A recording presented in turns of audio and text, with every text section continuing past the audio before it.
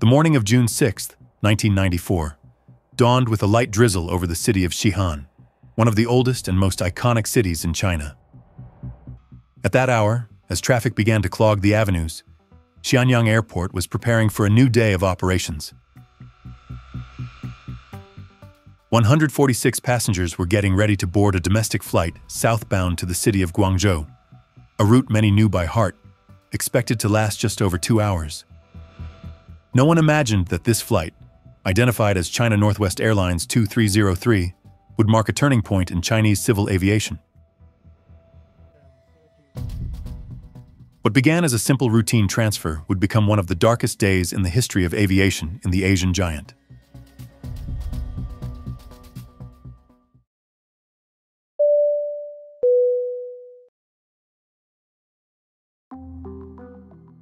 June 6, 1994.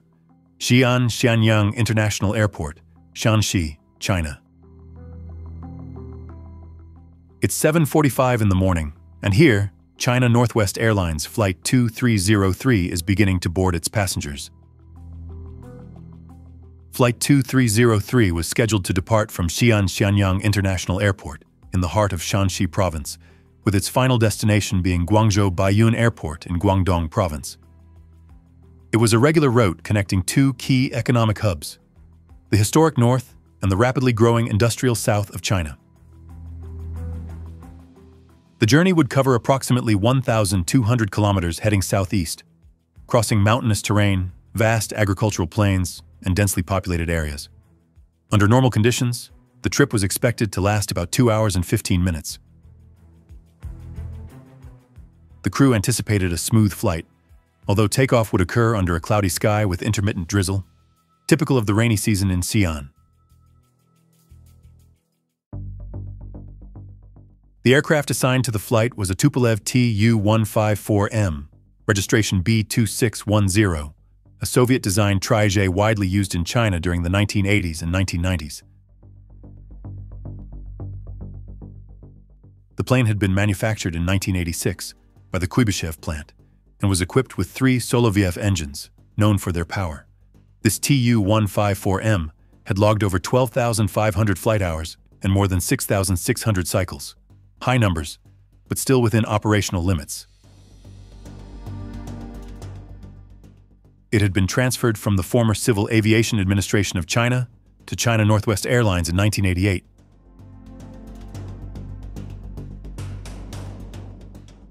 Following the restructuring of the aviation sector, China Northwest Airlines was one of the carriers created after the breakup of the CAAC in the late 1980s.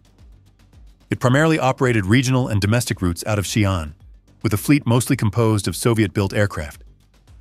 At the time, Chinese civil aviation was undergoing rapid expansion, but also faced significant challenges in infrastructure and technical maintenance. The pressure to cover more routes with limited resources led some airlines to outsource certain maintenance services and occasionally operate with poorly standardized procedures. The cockpit was led by Captain Li Gangqiang, an experienced pilot with several years of service on domestic routes. At his side was Second Captain Xin Tiankai and First Officer Yang Min. Also present in the cockpit were pilot Zhang Nanjing and flight engineer Kong Yufa, completing a large technical crew, as was typical for Soviet aircraft of that era.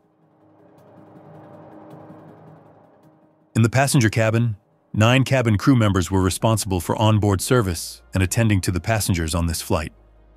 The atmosphere before boarding was calm, despite the drizzle and gray skies. On board were 146 passengers, the majority, 133, being Chinese citizens. However, the flight had an unusually international profile for a domestic route. Passengers also came from Italy, the United States, France, Russia, Canada, South Korea, Indonesia, Singapore, Malaysia, Taiwan, and Vietnam. This diversity of nationalities reflected China's gradual opening during those years, amid a booming economy following Deng Xiaoping's reforms. In total, 160 people were on board the Tupolev.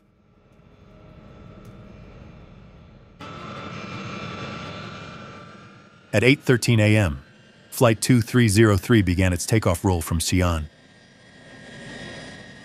Raindrops slid down the Tupolev's windshield as the three Soloviev engines roared with their distinctive deep sound. They lifted off without issue and began their journey toward southern China.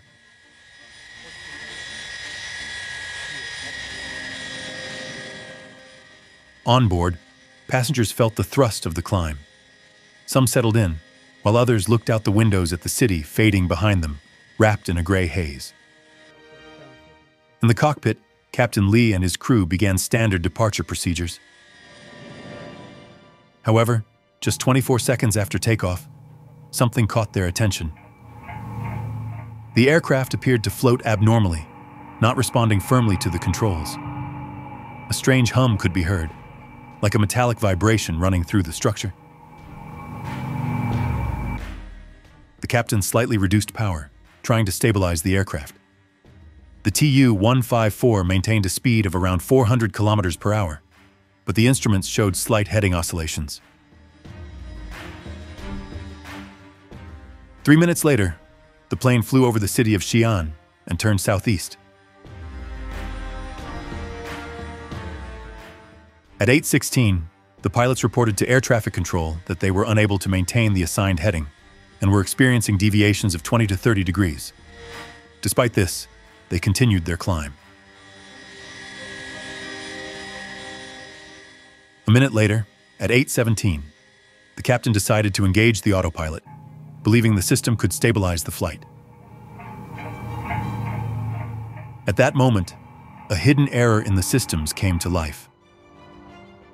Instead of correcting the heading, the autopilot abruptly turned the aircraft to the right. The cockpit filled with alarms. The pilots tried to counter the turn using the rudder pedals and control column, but the aircraft responded erratically. Aerodynamic forces increased violently. At 8:22, the stall warning sounded, even though the aircraft was still moving at over 200 knots. The Tu-154 entered a violent lateral roll, tilting first to the right and then to the left, with movements exceeding the aircraft's structural limits. Inside, passengers screamed, masks and objects were torn from overhead compartments. The engines remained at full thrust as the fuselage began to experience extreme stress. In just 12 seconds, the aircraft plunged from 4,600 feet to below 2,900, reaching speeds close to 410 knots.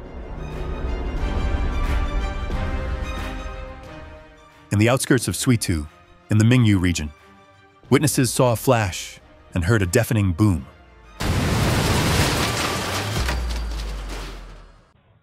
The aircraft, subjected to unbearable loads, broke apart in midair. The impact was devastating. There were no survivors among the 160 people on board. It was the deadliest air accident in mainland China's history up to that point. The bodies were recovered and catalogued throughout the day under strict forensic coordination. The tragedy shocked the entire nation and sparked an intense debate over air safety.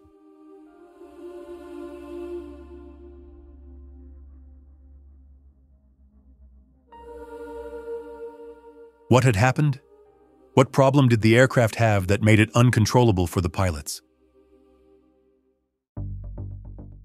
When rescue teams and units from the People's Liberation Army arrived at the scene, the sight was overwhelming. The wreckage of the Tupolev Tu-154M was scattered over nearly 30 kilometers, covering villages, wheat fields, and rice paddies. The extent of the debris clearly indicated that the aircraft had disintegrated mid-air before impact. There were no signs of an explosion or pre-impact fire. Everything pointed to a catastrophic structural failure. For days, hundreds of technicians and investigators combed the area, marking each recovered part. The smallest fragments, fuselage pieces, seats, electrical panels, were stored in makeshift hangars. The goal was to reconstruct the failure sequence, piece by piece, to understand why an aircraft that had taken off normally had broken apart in flight. The investigation team from China's Civil Aviation Ministry, supported by Russian engineers familiar with the Tu-154, focused their attention on the flight control system. In the wreckage of the technical compartment, they found a disturbing anomaly. The autopilot cables and connectors didn't match the original manufacturer's layout. After comparing them with diagrams provided by the Kuibyshev plant, they confirmed the unthinkable. During a previous maintenance operation carried out the night before, technicians had swapped the autopilot's control channels. The pitch channel, which controls the aircraft's climb and descent, had been connected to the roll channel, responsible for lateral banking. Conversely, the roll channel had been linked to the pitch control. In practical terms, this meant that when the autopilot tried to climb, the aircraft banked, and when it tried to turn, the aircraft suddenly ascended or descended. An error invisible to the eye, yet enough to generate a cross-axis oscillation that was impossible to control. Analysis of the metal deformation on the fuselage confirmed that the aircraft had been subjected to lateral forces 250% above its design tolerance. At the moment the crew activated the autopilot, the system began issuing contradictory commands, entering a sort of internal war between control channels. Each correction attempt triggered an even more violent motion until the fuselage finally gave way under the strain. Engineers also discovered that the maintenance work hadn't been performed at a certified facility. The repair had been urgently assigned to a local shop not approved by the CAAC, and no technical supervisor had signed off on the job. Worse yet, no test flight or ground verification of the autopilot system had been conducted. Steps that could have exposed the error that the maintenance records were incomplete and lacked any verifiable signatures. During the subsequent interviews, inspectors determined that the technicians who had performed the task were not qualified to work on the Tu-154M's autopilot systems, and that the airline's internal control procedures were inadequate. In other words, the failure was not an individual oversight, but the result of a chain of structural negligence within a rapidly expanding, yet poorly regulated industry. Analysis of communications with air traffic control showed that the crew acted correctly and professionally. The pilots identified the aircraft's abnormal behavior and followed the expected procedures. They attempted to stabilize it manually and, when unsuccessful, engaged the autopilot in search of system assistance. What they didn't know was that this action, logical and necessary in any other case, triggered the fatal malfunction.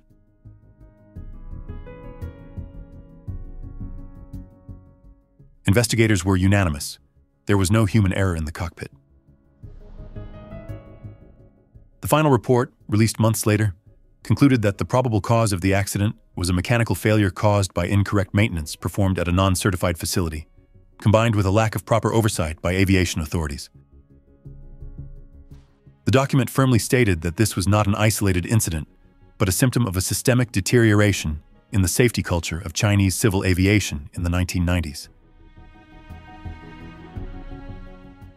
The findings rocked the industry. An immediate inspection was ordered for over 200 Soviet-made aircraft still in operation in the country, especially those equipped with similar autopilot systems. New regulations were implemented requiring verification of all control channels after every maintenance procedure, and the licenses of several independent repair shops were revoked.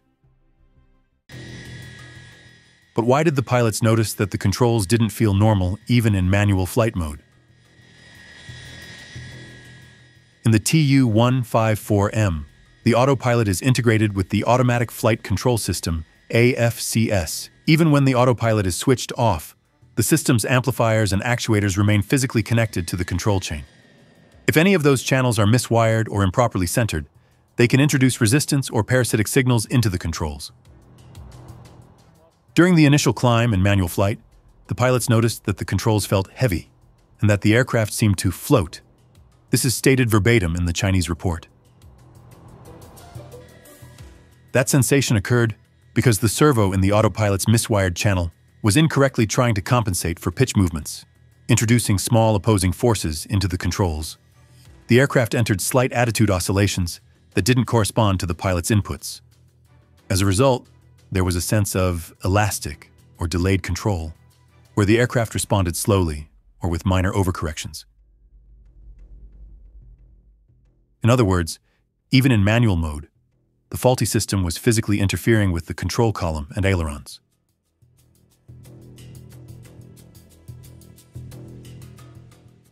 It wasn't a complete failure, but enough to make the aircraft feel odd or unstable during the climb. Following this investigation, and in an unprecedented move, the Chinese government decided to progressively retire all Tupolev Tu-154s from civil service, deeming their technical complexity and reliance on external maintenance an unacceptable risk.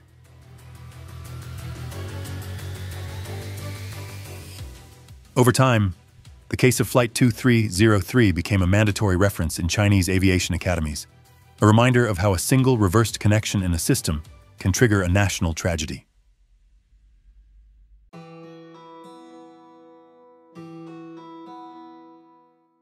The accident exposed not only a mechanical failure, but also a deep fracture in safety management. And that lesson changed Chinese aviation forever. The government imposed new certification and oversight rules for maintenance facilities, and China Northwest Airlines was placed under direct supervision. Years later, in 2003, the airline was merged into China Eastern Airlines, leaving its name behind, although the flight number 2303 continued to be used on the same route as a silent reminder. With the case of Flight 2303, we come to understand just how much aviation depends on human precision. It wasn't a storm, a structural failure, or a desperate decision in the cockpit. It was a small wiring error, almost invisible, made just hours before takeoff. A failure that turned a routine flight into a tragedy.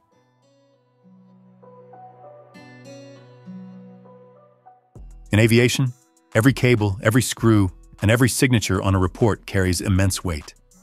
Because in the end, for those in the air, trust is built on the ground. Thanks for making it to the end, friends. Before I go, I want to welcome the new member of the channel, Nick Green. Thanks for the support, my friend. See you next Friday with a brand new video.